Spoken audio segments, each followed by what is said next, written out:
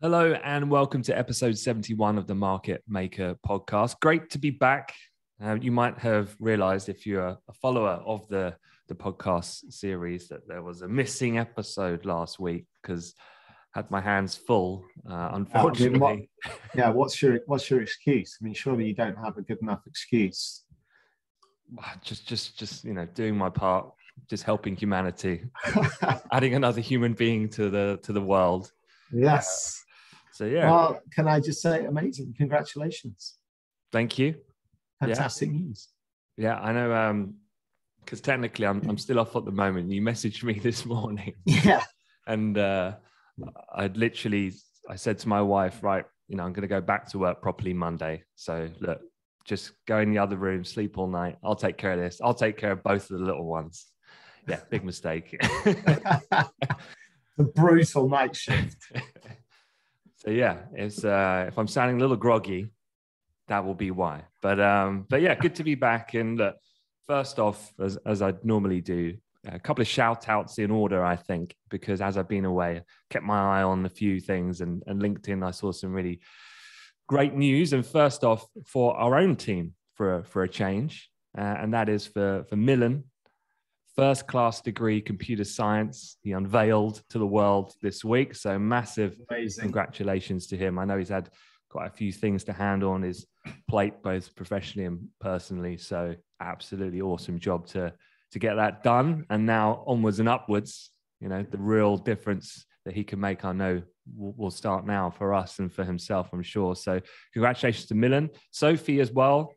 Not to neglect the other members of our awesome tech team. She also got a first. I know she announced that a couple of weeks ago, and she went to the best university in the world, Nottingham Trent, which is where I went, of course. And then, just to mention the other members of that team as well, who are joining now full-time, having now graduated. So Ishan, great to have you on board as well with us every day. And their leader, of course, my main man, Amir, just the glue that holds everything together. So can't not give Amir a shout out as well. So yeah, just to get that out of the way and say well done to that team. But yeah, let's talk about what's been going on, because I did catch the episode that you did, I think, the day after or the morning of when the baby arrived. Yes. And, obviously the Fed pulled the trigger and they went big, and then volatility is being quite high, which is quite typical. Go back and do your back testing of when I typically tend to take holidays and associated. The pattern is there. So yeah, US stocks have recorded their worst first half in more than 50 years. And we're recording this, obviously it's 1st of July now, so it's good, really good time. I like to do this often. I know you're the same, Piers, is like take a bit of a stock check of where we are at various periods throughout the year, and typically quarterly, semi-annually. And it's good. It's good conversation. I know we can talk a little bit about potential portfolio rebalancing, and these things are very important at this time of year seasonally.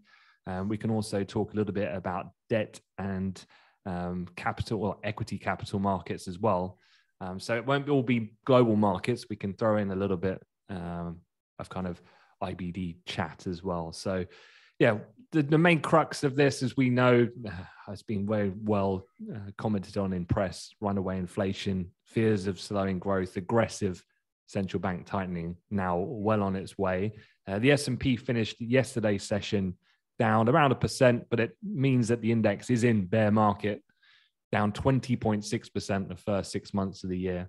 The one stat I did see, obviously sensationalizing it, was the FT. They were talking about stocks have basically lost $9 trillion.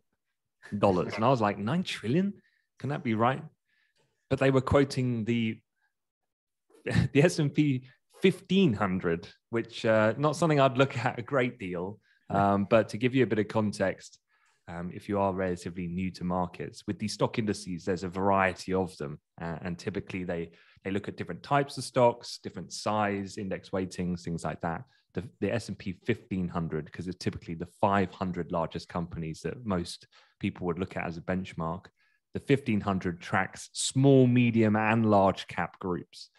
So I guess it's a pretty good barometer of just the general encapsulating what's been going on. But it obviously starts to blow up that figure nicely if you're a journalist to the 9 trillion marker. Yeah. But then, yeah, tech stocks, of course, have been arguably one of the main casualties for 2022 to date. They've lost almost 30%. So you can stick on another 10 on top of the S&P loss. But there haven't all been losers. Although we can talk through, and I'd like to get your input as to the rationale behind some of the equity sector performances. Energy stocks up 29%. Now, just to put this in context, I said the S&P, of which was down 21%, energy was up 29%. So phenomenal period for energy stocks. But yeah, perhaps you could talk us through that and talk us through consumer discretionary stocks, which I know was the complete opposite. Yeah. Why these sectors have performed like they have, and is there any expectations that you have for going forward for the next 6 months? Yeah, so definitely some sensationalist headlines, as you were saying, in the like the FT and the like this morning.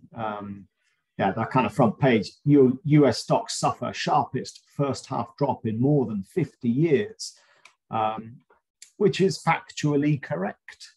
1970 was the last time we had a bigger sell-off in the first 6 months. But I mean, I guess it's just a bit of timing. This sell-off we've had, as you said, 20.6%. Sorry, is the official.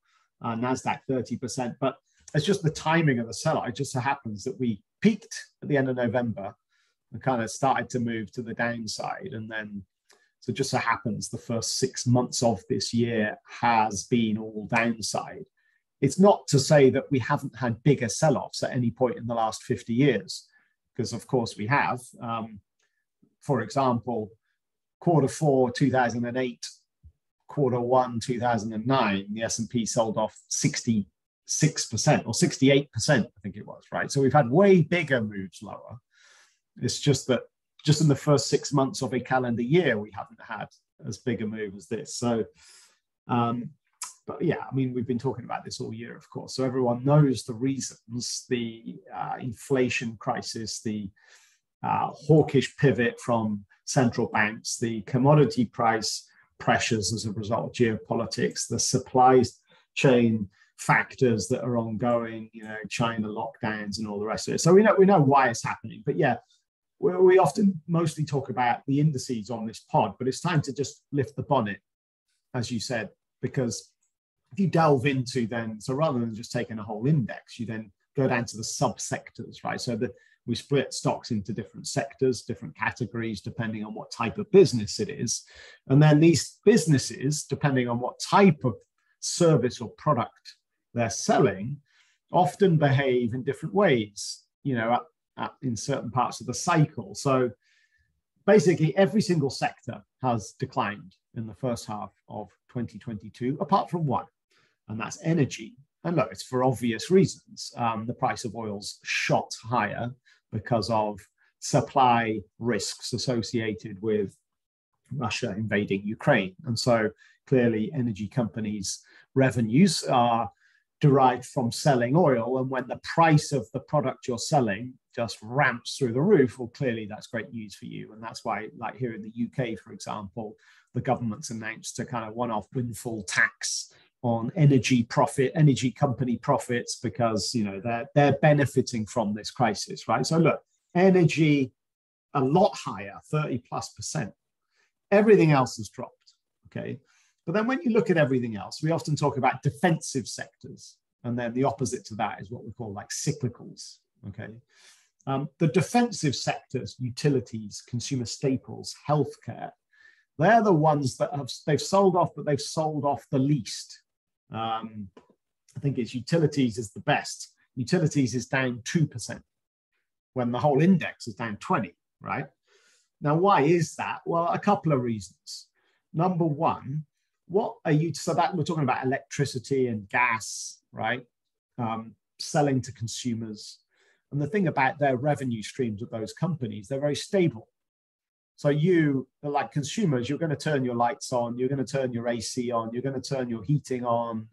Doesn't matter if you're in a recession, or if you're in an economic boom, your consumption of electricity and gas is going to be fairly steady, right? So from a revenue point of view, these companies' revenues are very stable. And so that becomes really attractive when you're heading for a downturn. That stability can be very attractive. That's one thing. The second point is about if you're in an inflationary environment, obviously we are, then actually it's that type of business that can far more easily pass on the higher prices to their consumer. So electricity prices go up, right? And actually we're used to our electricity prices going up and down on our electricity bill. That's always the way it is, right?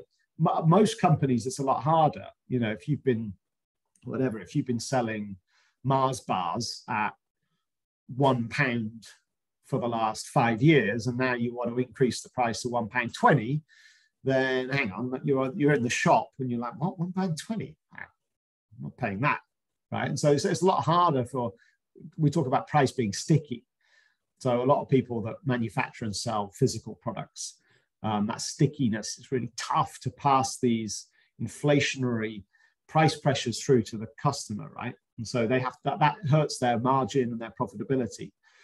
So utilities are a good inflation hedge, actually. So they've done well. Consumer staples, that's stuff you buy, I don't know, whatever, Procter & Gamble, or the often one I talk about is toothpaste or deodorant or shampoo. You're going to buy this stuff. It doesn't matter what the economic situation is. So again, very stable revenues. Healthcare, similarly, if you're buying drugs, well, obviously you need to buy drugs. And again, that's not an economic decision. So again, stable revenues, right? So they're your three kind of defensives. Then you have other kind of sectors that aren't defensive. They're more cyclical, where the sales of these companies goes up and down with the economic cycle. So, industrials and technology and consumer services, communication services. And then the biggest loser of the whole lot in 2022 is something called the consumer discretionary sector. And that's like your luxury goods, I don't know, Burberry.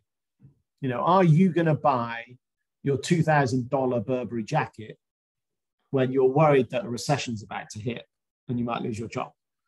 Well, no. These discretionary products, it's like nice to have. So you don't need them. You'd like them and you maybe aspire to them, I don't know. But it's an economic decision where in a downturn, you're not going to buy that stuff, right? And so therefore those companies, they get their revenues are way, way more cyclical. And so when we got a downturn ahead, those share prices get hammered the most. So yeah, I mean, that's the situation. And yeah, generally speaking, it's actually a 7-month downtrend because it really started in December and still going. A couple of stats for you then to kind of bookend that segment is that looking at the S&P 500 worst performance over the first half from 1928 to 2022. So giving us a nice pool of data. So the first half of this year ranks, talking calendar, so I understand the context you were saying earlier, but looking at the calendar year, 2022 ranks 4th worst. So more downside than that was 1940, 20.9% lower, 1962, 26.5% lower, 1932, which any market historians will recognize was by far the worst. That was down 44.5% for the first 6 months. However, all three of the years I've just mentioned, 1940, 62, 1932, their second half of the year looked like this. Go on. So in third place, after being down, well, basically 21%, it rallied 7.4% for the second half. The second worst start to the year in 62, down 26.5%, then rallied 20% in the second half. And in 1932, the big downside that I mentioned, it actually rallied then for the second half of the year, 53.4%. So yeah, it's just to put that out there. Because one of the things I did see was a note out of Morgan Stanley's wealth management team. And they were saying that watch earnings estimate cuts and a bottoming in economic surprise indices to signal a buyable bottom. Now, I know you don't like going around picking bottoms, Piers, but earnings season, is that something on your radar? Buyable bottom. that conjures up all types of images. I think that, look, so I guess you've rolled off those stats. And I guess in there, you're basically asking a question that you didn't actually verbalize, which is what's going to happen in the second half of 2022 then? Right. And I would definitely not be bullish second half of the year yet, but definitely not. I think there's a big difference here. Well, I don't know what monetary policy was doing going that far back maybe, but the thing about the second half of this year is the central banks are not coming to your rescue. Investors are very, we've had the luxury for a few decades that whenever stocks go down, don't worry, central banks are in with their stimulative programs and pumping them back up, right? That's gone. In 2022, that is not going to happen. So that's a key factor to understand when you're trying to judge what's going to happen in the second half of this year. What is the rebound potential? Well, we might not even rebound at all. We might actually continue to sell off, by the way. But the central bank's not going to drive a rebound. That's an important thing. So for me, July is the critical month that will shape the next 6 months, I think. And two key elements to this month: the earnings season.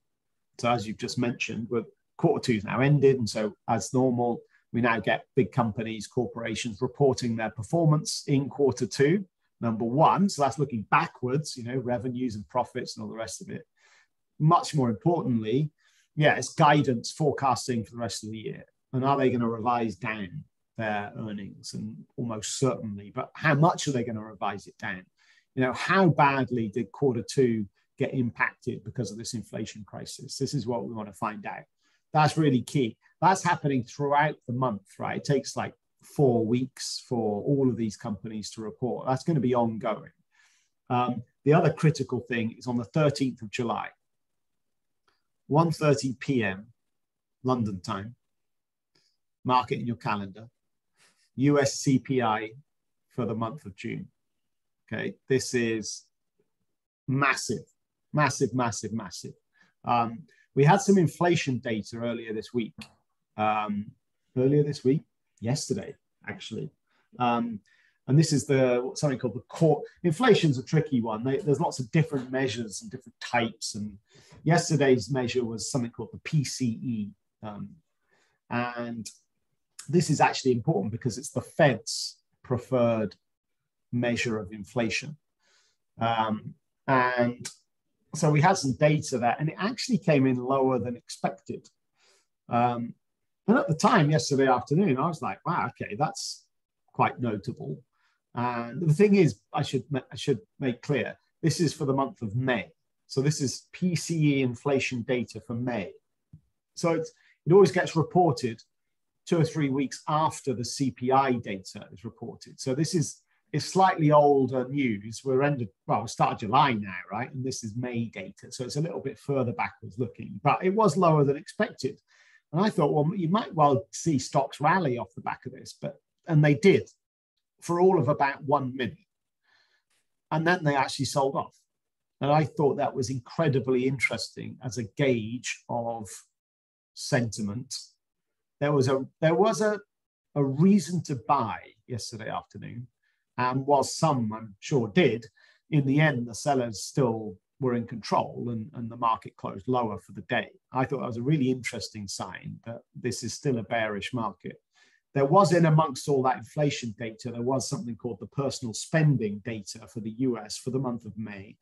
And we were expecting a strong increase, 0.6% month on month. So we're expecting consumers' personal spending numbers to be 0.6% higher in May than they were in April.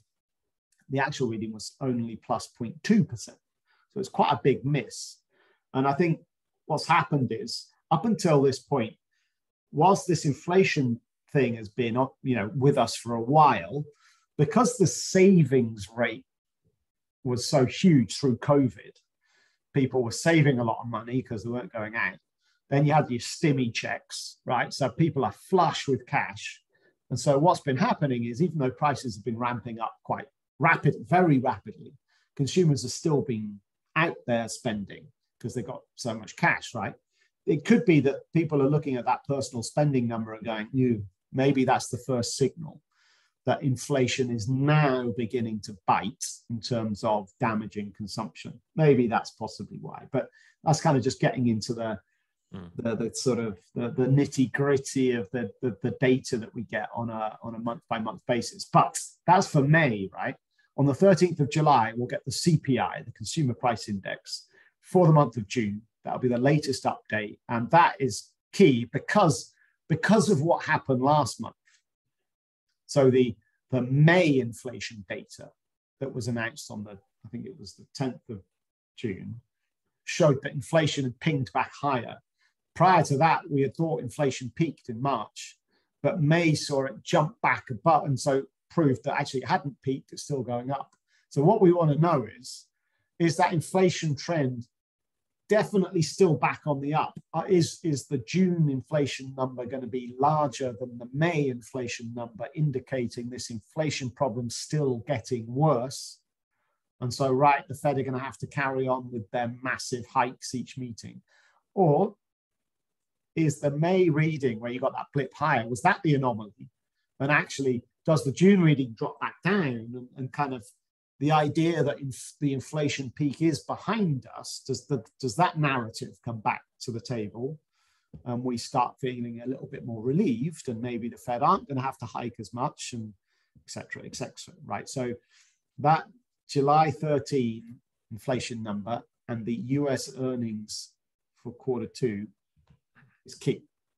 So ask me at the end of July, and I'll have a more confident opinion on what's going to happen in the second half of this year.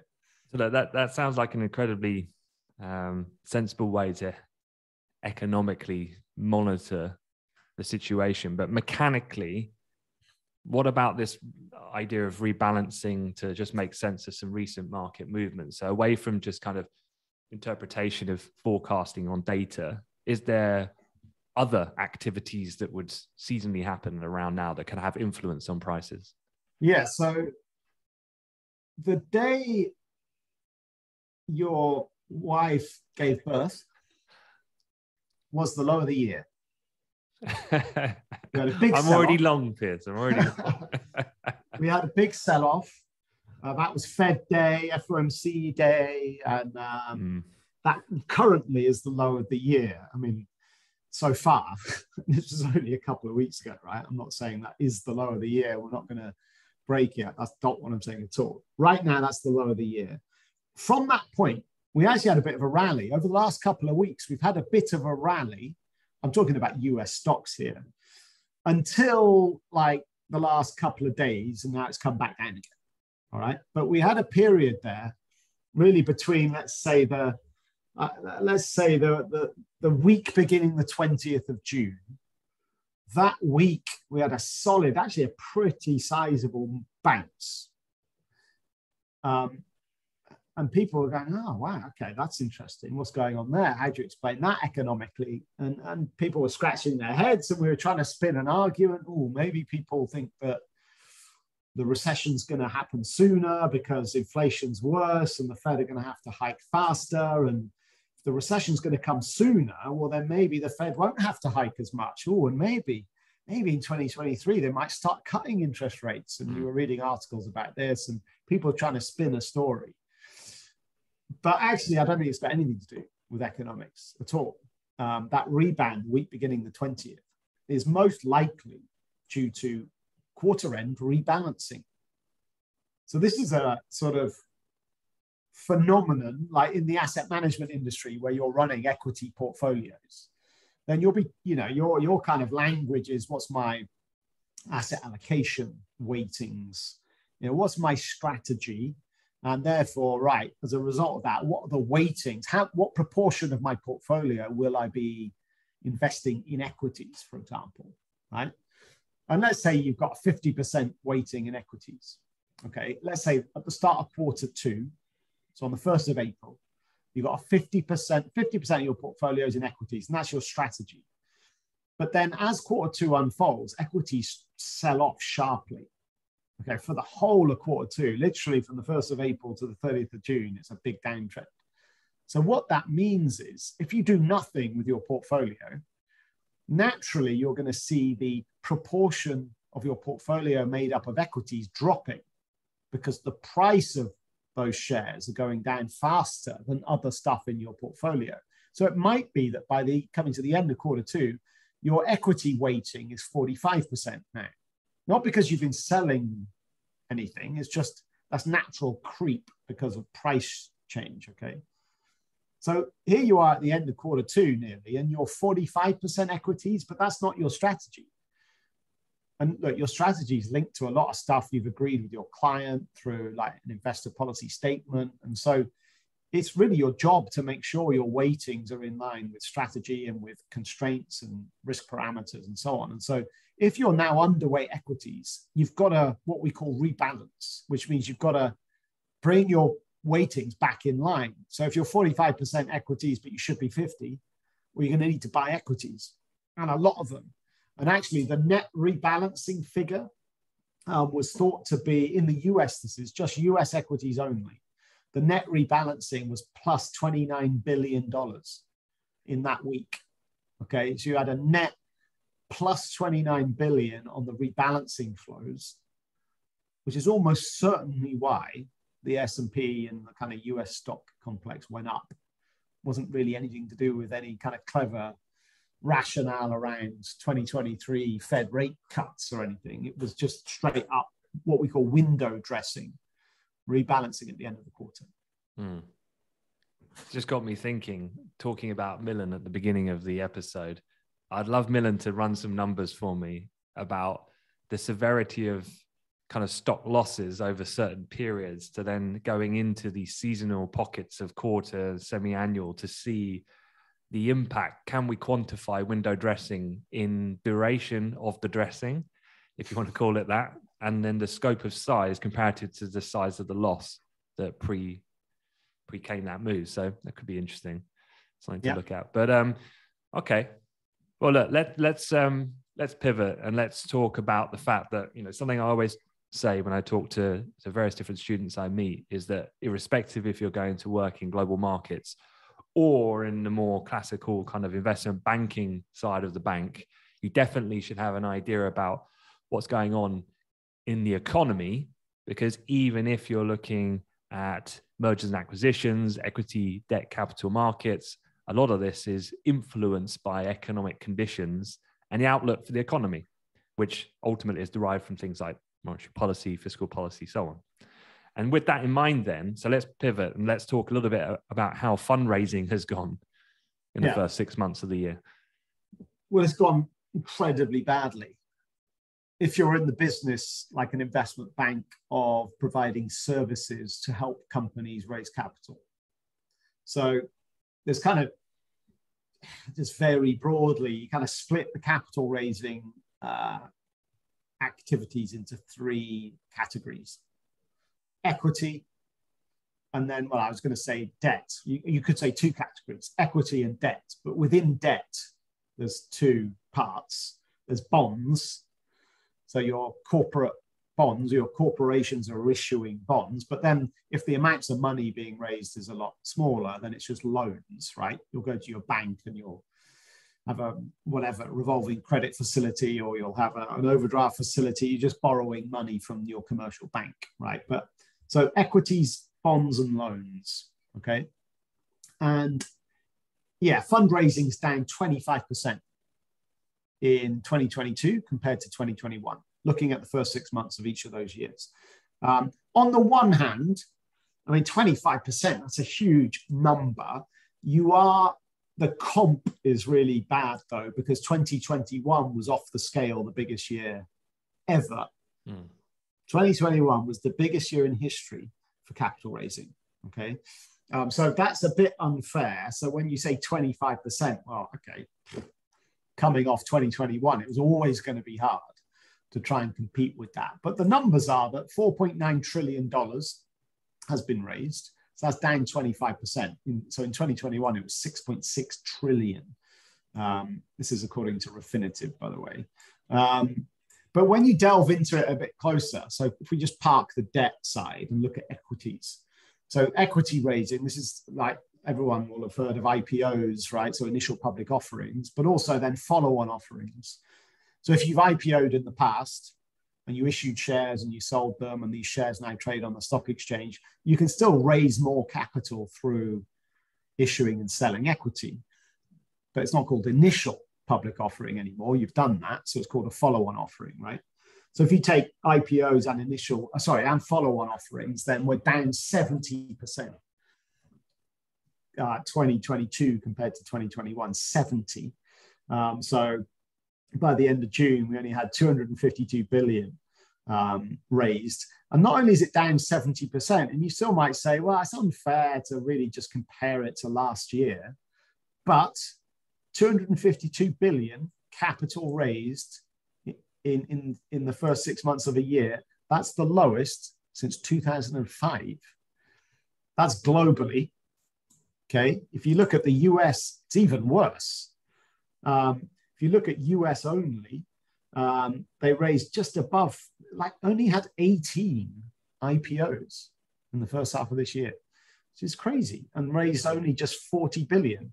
That puts it at the worst first 6 months since 1999. So we've had the worst equity capital markets in the first half of the year this century in 2022, which is kind of insane. And I guess that kind of makes sense, right? It's all part of this bigger macro story that we've described at length. And I guess what happened was there was one IPO in the start of May, Bausch & Lomb, which is, I don't know if you've actually even kind of ever heard of them, but they're an eye care company. Healthcare, basically. They used to be called Valiant Pharmaceuticals. Maybe people might have heard of them more, but they kind of rebranded. Anyway, so at the start of May, they were trying to raise capital, initial public offering, and they were looking to raise $840 million. And it would have been the second largest listing of the year. But appetite is so bad at the moment in terms of risk. And that, in public markets, you've seen that with the S&P and the NASDAQ, blah, blah, blah, but in private markets as well. So they were trying to raise 840 million. It went so badly, the book building process and trying to get investors, demand up. And in the end, they had an IPO price at $18 per share, which was kind of below range. But in the end, they only managed to raise 630 million.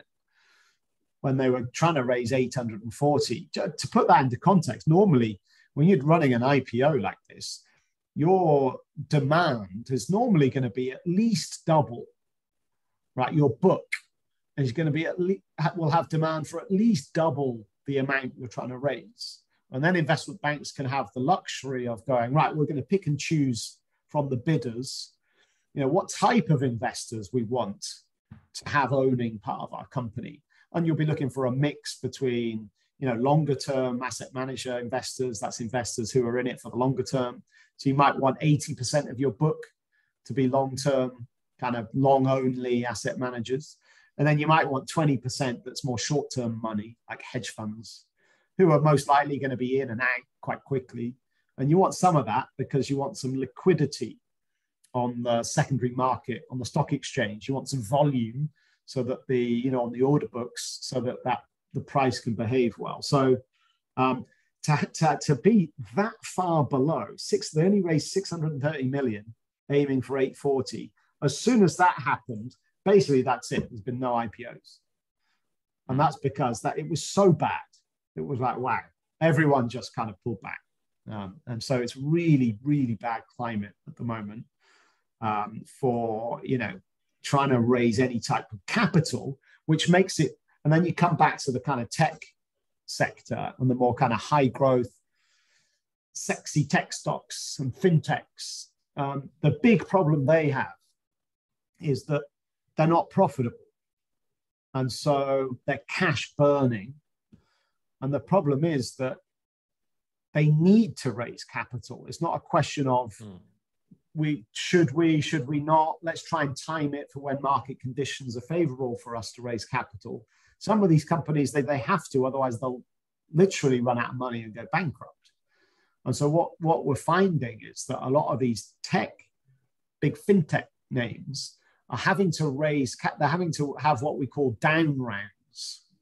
So, you have like your seed round, then your Series A and your Series B and your Series C and however many series you need, right, until you're profitable.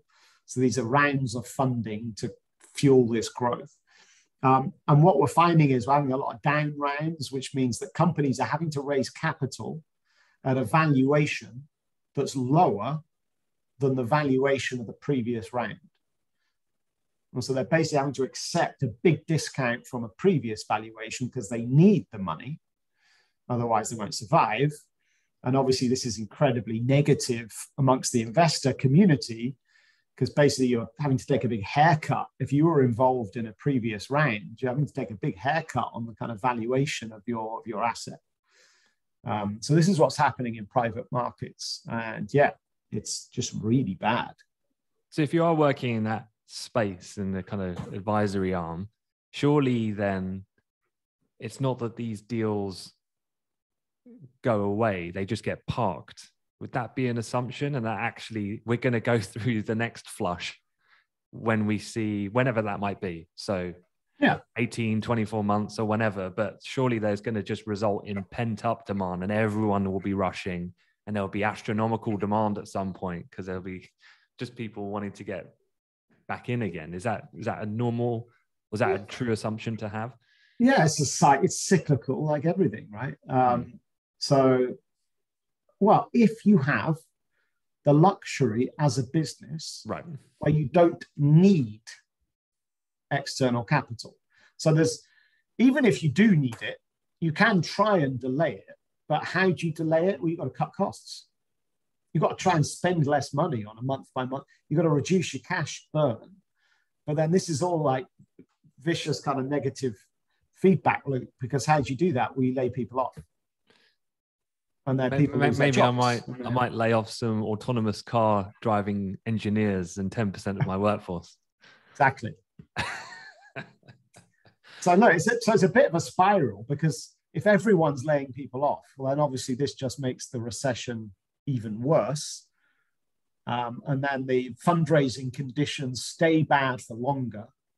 And there's obviously only so much cost cutting you can do, right? In the end, you got to, even if you get down to the real skeleton, you've obviously still got to be operating and trying to grow the business to try and actually achieve that end goal where you actually turn profitable. So if you do have the luxury though, where you don't need capital and you can cut costs if you want, then yeah, fine.